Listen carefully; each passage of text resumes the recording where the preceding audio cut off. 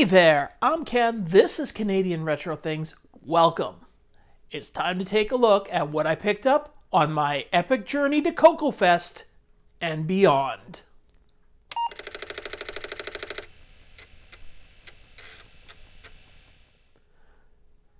What makes the trip epic?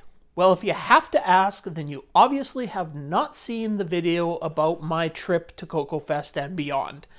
Check it out in the link in the description. What I'm going to do today is a simple bit of show and tell. I'm going to take a look at everything that I purchased and was given to me at CoCoFest 2023, as well as the things that were given to me on my trip home from CoCoFest. I guess there's nothing else to do but get started looking at stuff. So we're starting here with one of the big things, because I cannot go to one of these shows without picking up a computer. I got myself a ColecoVision Atom. So got the keyboard. Now this isn't a full Atom. It doesn't have the printer, which is the power source. So I have to build a power source for myself so that I can use this. And this isn't the full computer. This is actually the expansion module that plugs into the ColecoVision. So this is what turns your ColecoVision into an Atom computer. And one of the things I really liked about it is it has this, which is the holding plate for it. So the Atom sits on there and the ColecoVision sits on there so that they basically are held together. I also got this Radio Shack chess computer. Now, unfortunately, all the chess pieces are not with it, and I haven't tested it out to see if it was working, but this was donated to me. I do like chess, so I'm going to find some replacement pieces. Probably not in the same style that actually comes with this thing, but I'll replace the chess pieces in it, and then I'll try it out and see if the computer, well, of course the computer is probably going to beat me. I like chess, I'm just not very good at it. And I picked up two things here from David Craker. So this is a serial null modem cable. So you plug this into, you can plug two color computers together with this, and he had it set up at CoCoFest to play, I think, P-51, where you dogfight two airplanes. But yeah, so that'll be interesting to play with. And a composite video modification for a color computer 1 or 2. Now, there's some nice things about this, which I'll get into when I actually put this into one of my computers. Another thing that was donated to me was this Radio Shack two-way audio-video selector. So you can plug in two different composite to one composite out, and then you can select which one you want to use. Somebody used it for PlayStation. I also picked up the Coco diagnostic cart from Frank from Retro Rewind, so I can test out to see if my Cocos work when I get them. And here I got a game Gems 2 that was kindly given to me by John Strong. So I'm looking forward to playing this game. I got a bumper sticker for my car. My other computer is a Tandy Radio Shack Color Computer 3. Now all I have to do is get a car I can put this on. This is from Ron Delvaux. I purchased another Coco 3 Keyfix 3.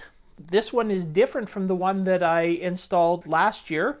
This is a quieter switch one. So I'm going to be able to put this in my other Coco 3 and test out how it sounds comparatively.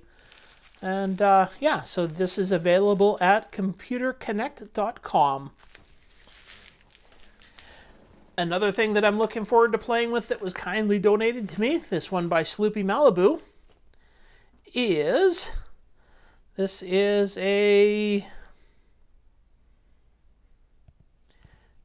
called the Pocket TRS. So this is basically a TRS-80 Model 1 or 3 on a tiny little chip. So that's the entire computer right there. So I'm looking forward to playing with that. And games. I got some of my favorite types of games, adventure games. Now, unfortunately, none of these are for the Tandy computer. This one's for the C64, the Bard's Tale.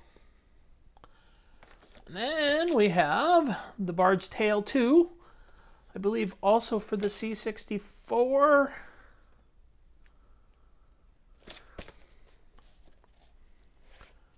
It actually doesn't say on here, but I'm assuming it is.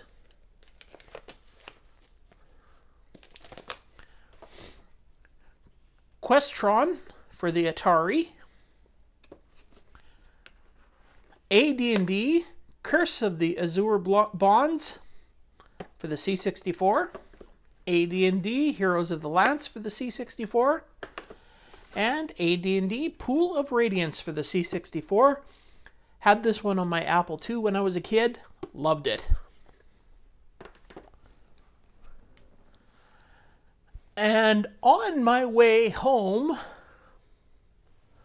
this was donated to the channel. It is chocked full of stuff. And it's a lot of stuff from different systems. So let's move this box down to the floor and start pulling things out to take a look. We will start with the joysticks. I got 2 joysticks in that box. One is a TRS-80 Deluxe joystick, but it's only got the one button, so it is a 5-pin DIN. The other is a joystick I've already been using a whole bunch, and that is a pistol grip Tandy joystick. 6-pin, so it has 2 fire buttons. And yeah, it's quite comfortable. Suction cups for the feet. I did not know that Tandy even made one of these, so I was quite happy to get this and am enjoying it greatly. I'm hoping it's going to help get me better scores on the Game On Challenge. I also got here a miscellaneous, looks like a Commodore cartridge. It's got no label. Unfortunately, my Commodore computer currently is not working, so I will have to wait till a future date to find out what is even on this cartridge.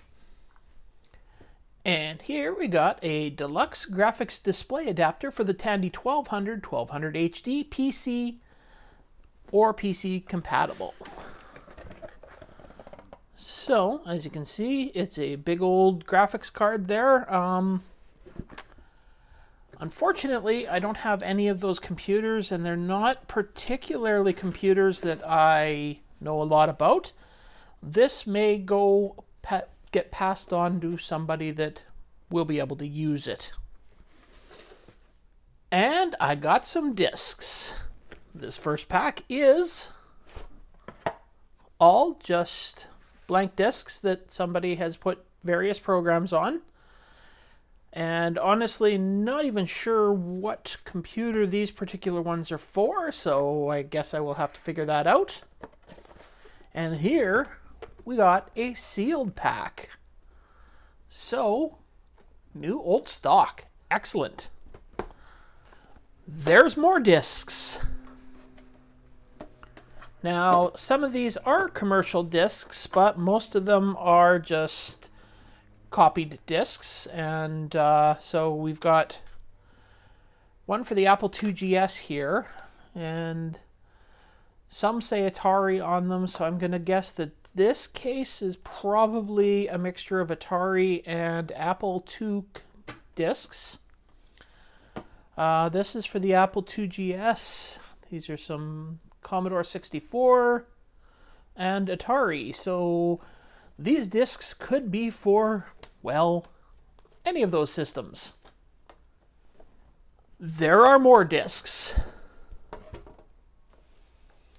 And these ones, no idea. I don't think these ones actually say, I haven't seen anything that says what these ones are for.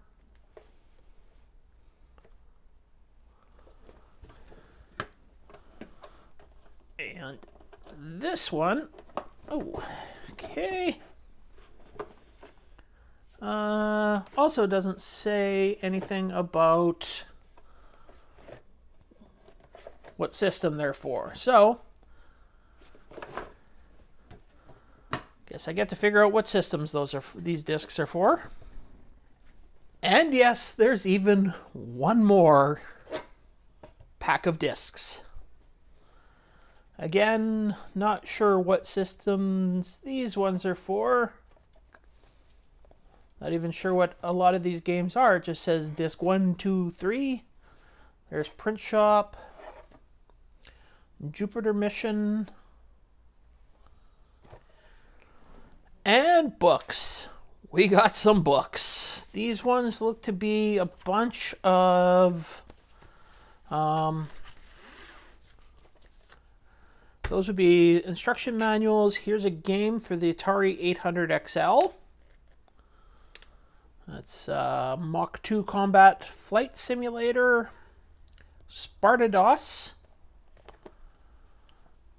rule book for Fantasy 1 and Fantasy 2, more instruction books, game stuff, DOS 3, and another DOS 3 book. And here we got some nice games. Facemaker for the Atari 800. I actually have this one as well for the color computer. Story Machine for the Atari 800. Math Blaster for the Atari and Commodore 64. And Word Attack for the Atari and Commodore 64. I'm going to guess probably where these all came from. They had kids. So I'm seeing a lot of Sesame Street and Disney and learning games like that. And a whole bunch more documentation. So this one's called Program Directory, and it is full of just a bunch of instruction manuals and whatnot. PrintWiz, some animation program, Movie Maker Toolkit. So lots of stuff in there.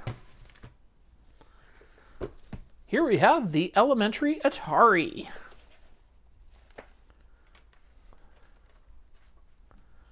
So I guess I can learn some Atari programming there. And TRS-80 Model 100 portable computer. So this will teach me how to use my Model 100 better. And another Model 100 book. Boy, I should be an expert on my Model 100 by the time I read through all these. And in the black binder we have the Computer Learning Lab for the TRS-80 color computer. Not sure if I have that program, but hey, I have the instructions now. And finally in that package, that particular box, some magazines. So we start here with a 1991 Radio Shack catalog. Always fun to look through these and wish that I had bought all of these things when I was back then. And a 1988 Radio Shack catalog. Even better.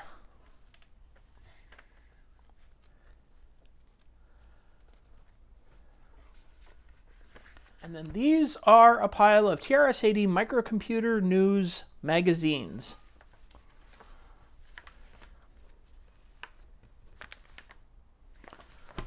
So, those will go great in my collection of old magazines.